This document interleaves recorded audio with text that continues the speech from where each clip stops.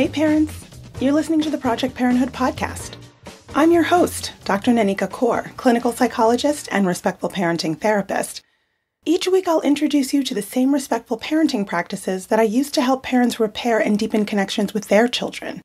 You'll get tips for cultivating more parental self-compassion, more cooperation from your kids, and more joy, peace, and resilience in your relationship with them.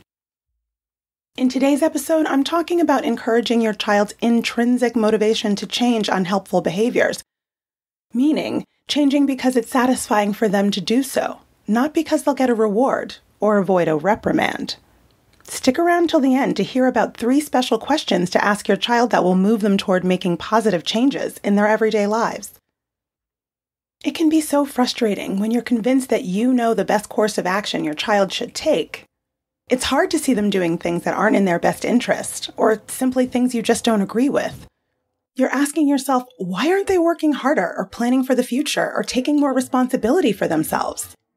When you learn about a mistake they've made or a pickle they've gotten themselves into, you get hooked by your what's called a righting reflex, or the urge to tell your child what to do, give them a solution that you think would work better, or fix them in some way. Because you only have control over your own actions, you can get pretty desperate in your attempts to persuade your child to do what you want them to do. This is usually driven by anxiety, worry, and fear on your end about the riskiness of their actions. Maybe they're in distress and you want their suffering to end because then you will be in less distress. So you argue your position, you debate with them, or you threaten to take away loved items. But instead of taking your wisdom to heart, your child reacts with anger, defensiveness, irritation, annoyance, and agitation. You're no closer to getting them to change and your relationship with them becomes strained. You end up feeling helpless because you just can't force your kid to do what you feel is the right thing. You might have tons of ideas about why and what your child should change, but if they don't like those ideas, you're stuck. Usually, the more anxious you are about your child's behavior, the more controlling of them you tend to be. When your child gets the feeling that you judge their point of view as misguided and irrelevant, and you're trying to impose your ideas on them, they close themselves off to you. They feel unseen, unheard, and resistant to change. What if you could engage the part of your child that does want to change, elicit the reasons they might want to change, and strengthen your relationship with your child at the same time? Let's face it, most kids want to be autonomous beings who follow their own path. Motivational interviewing, or MI skills, can help you help your child to take their own path. MI is a way of being with your child, coming alongside them rather than trying to lead or direct them. This way, they don't need to take up their sword and shield in preparation for battle with you and your parental expectations. They can lay down their defenses and think about what they want for themselves, which is the beginning of them making a change. Mind you, this isn't about covert manipulation or somehow secretly getting your child to do what you want. This way of engaging with your child requires a genuine desire to understand their motivations and help them reach the goals they say they have. Your only goal is to better understand their current thinking and see if they might be open to some rethinking. It has to be genuinely okay with you that they make a decision for themselves. It might sound far-fetched, but when you ground yourself in the belief that your child is doing the best they can at any given time, listen carefully, and meet your child exactly where they are, you can have collaborative conversations with them in which you help your child make a positive change in their life that they actually want to make, and help them identify the reasons they want to make that change. So, what is motivational interviewing? Originally developed for use with problem drinkers and found to be effective for strengthening motivation for change in many different types of people and problems, motivational interviewing, or MI, is a therapeutic and person-centered approach to enhancing a person's motivation to make a change by helping them resolve their ambivalence about changing. Sometimes your child's uncertainty or inability to make a choice is because they want 2 opposite or conflicting things at the same time, or they keep switching between the 2. Their conflict is between making changes in their behaviors that will probably be beneficial versus not making that beneficial change because it seems difficult to do, and they're not even entirely sure at this point that it'll work. So what you need to do is create the conditions for change. Ideally, you already have a connected relationship with your child, and they generally trust you. But even if that's something you're still working on, it's important to establish a trusting connection from the outset of any change-focused conversation that you initiate with your child. To help draw out their own thoughts and ideas, use the MI principles and skills in the spirit of being collaborative, non-judgmental, and compassionate, rather than confrontational. Have a laser focus on your child's autonomy, their point of view, and their experiences rather than your own. You can build rapport and create a space of open communication using the 4 principles of MI. Express empathy. When your child has a sense that you're seeing the world through their eyes, they feel seen and heard. Then they're more likely to share their experiences with you deeply and honestly. So, with an attitude of acceptance, think about things as your child thinks about them. Feel things as your child feels them. Share in their experiences. The next principle is supporting self-sufficiency. Believe that your child has the capabilities to make successful change. Your child needs to believe that there's hope for change, that it's possible to make a difficult change. They may doubt their abilities because they were unsuccessful at making this change in the past.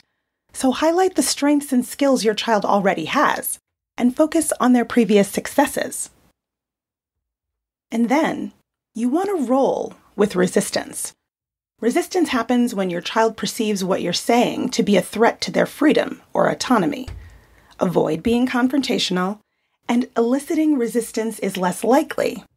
Disrupt arguments and power struggles by de-escalating. If resistance arises, roll with it by not contradicting or challenging them. Lastly, you want to develop discrepancy. When your child realizes there's a mismatch between their current behavior or circumstances and their self-identified values and goals, they tend to experience increased motivation to make important life changes.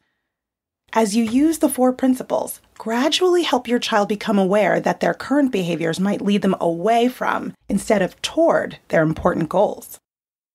So, in the spirit of these principles, you want to try to elicit change talk. During these open and collaborative conversations, you can guide the process toward change talk.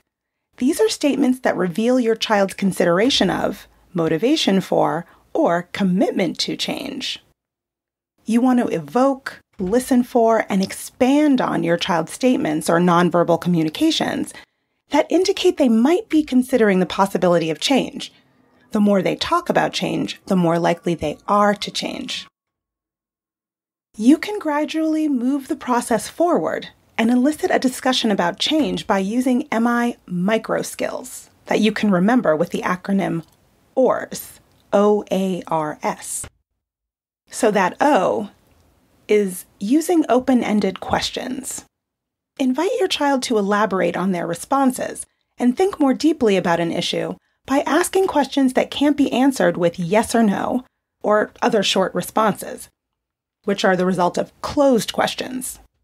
Help your child explore the reasons for and possibility of change by using open-ended questions to keep the conversation moving forward. Examples include, well, how does this affect you on a day-to-day basis? What do you like about online gaming? What do you think you'll do now? The A is for affirmations. Help your child feel that change is possible, even if they weren't successful in the past, by helping them see themselves in a positive light. Make relevant and genuine statements. You really have to mean it, or this will sound insincere. About your child's strengths and resources. Reframe their behaviors or concerns as evidence of their positive qualities, always beginning with the word you. Praising their strengths versus I, which is simply a compliment that centers your opinion or experience. Some examples include, you're working hard to find other activities outside of online gaming. You're opening up about these things, even though I know they're hard to talk about with me. The R is for reflections. Express your empathy and help your child feel that you understand their perspective by listening attentively and making reflective responses, a crucial and strategic skill in MI. Mirror back to them what you understand them to be saying and feeling about the issue at hand. However, only reflect the statements that they make that are about the negative aspects of things staying the same and the positive aspects of making change. Offering a reflection in response to the statement, "I don't want to spend more time outside. I want to play this game," could sound like, "Yeah, it's really hard to cut back on gaming." And lastly, the S is for summaries. When you need to shift attention, direction, wrap up the talk, or point out both sides of your child's ambivalence about change, summaries are helpful.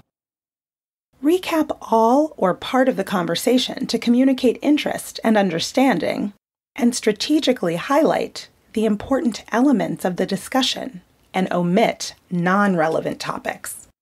As with any parental change you want to make, you have to practice a new skill on purpose. And practice makes progress.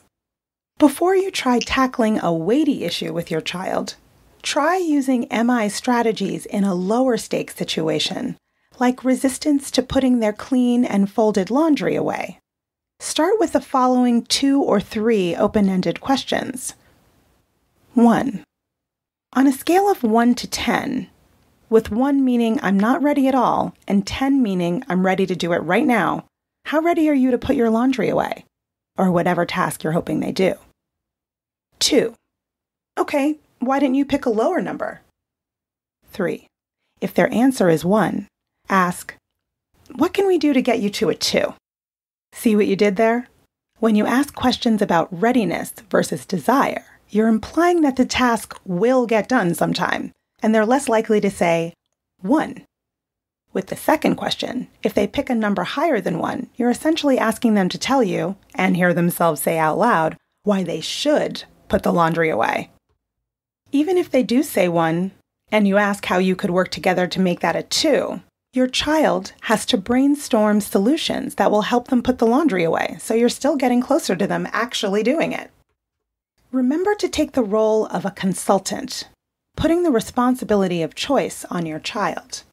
Offer support, and don't try to force them to do anything. Ask open-ended questions and listen reflectively, holding up a mirror so that they can see and hear their own thoughts more clearly. If you hear them expressing the desire to make a beneficial change in their current behavior, see if you can guide them toward a plan.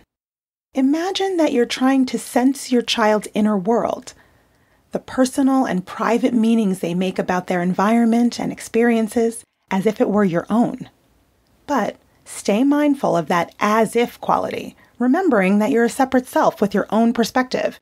You're just pressing pause on your perspective temporarily. The goal is to take an active interest in seeing the situation through your child's eyes. If you've historically used coercive strategies like punishments and rewards to control your kids' behavior, they may be hesitant to have these kinds of conversations, assuming they'll end up being forced into something whether they like it or not. In that case, you can lead with something like, I don't want to force you to do anything you don't want to do. You're a smart enough kid to make decisions like this, and I want you to make an informed decision.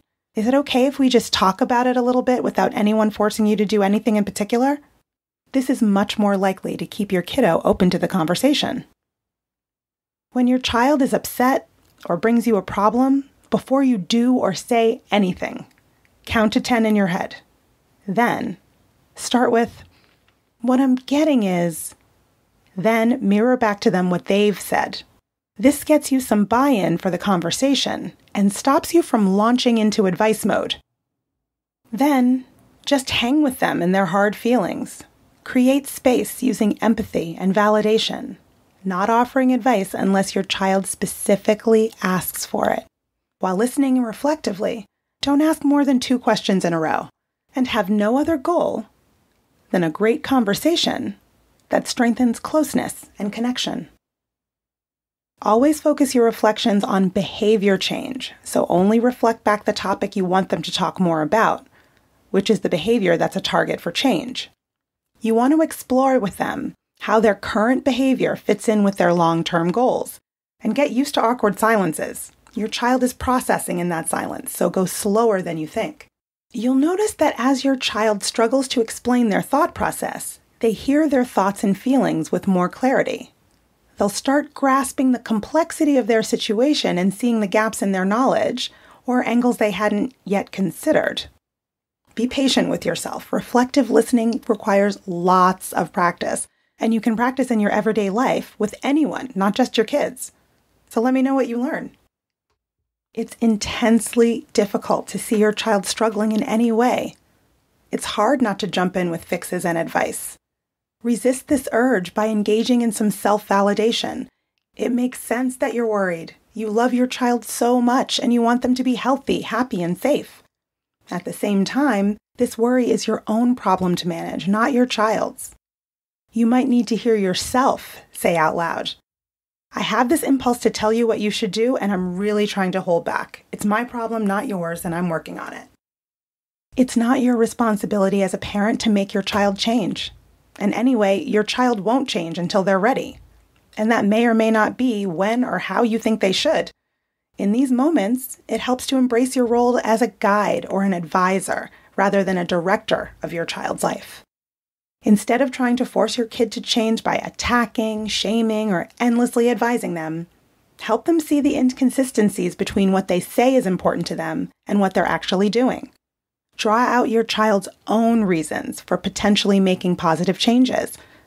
Call attention to the nuances in their thinking, and they may become more open in their perspectives. Using these MI skills can help you guide your child toward their own intrinsic motivation to make the change they want for themselves. But know that you may not come to a place of resolution after just one conversation. Your child may need to process the conversation on their own time. The change you're hoping for may not happen immediately or right in front of you, but you've gotten the ball rolling, and often that's enough for them to take it from there. If you listen well, have healthy boundaries with your kids, and have compassion for them, this increases the conditions that facilitate change. They'll let you help them think through a problematic situation, and you won't have to come up with all the ideas alone. And when you're able to get below the surface of whatever self-defeating or less than ideal behavior your child is engaging in, you'll find that most kids want what's best for them, and that they know the best and most efficient way to achieve that, because they are the expert in themselves. I hope that's helpful. You can learn more about my work with parents at www.brooklynparenttherapy.com and on Instagram at BKParents. That's BKPARENTS. If you have more questions about using MI skills with kids or any other parenting questions or stories, leave me a message at 646-926-3243. And be sure to let me know if it's okay to use your voice on the show, or send an email to parenthood@quickanddirtytips.com. And don't forget to subscribe to Project Parenthood on Apple Podcasts, Spotify, or wherever you listen to podcasts. Catch you next week. Project Parenthood is a Quick and Dirty Tips podcast. It's audio engineered by Dan Firebend, with script editing by Adam Cecil. Our podcast and advertising operations specialist is Morgan Christensen. Our digital operations specialist is Holly Hutchings. Our marketing and publicity assistant is Davina Tomlin. And our intern is Cameron Lacey.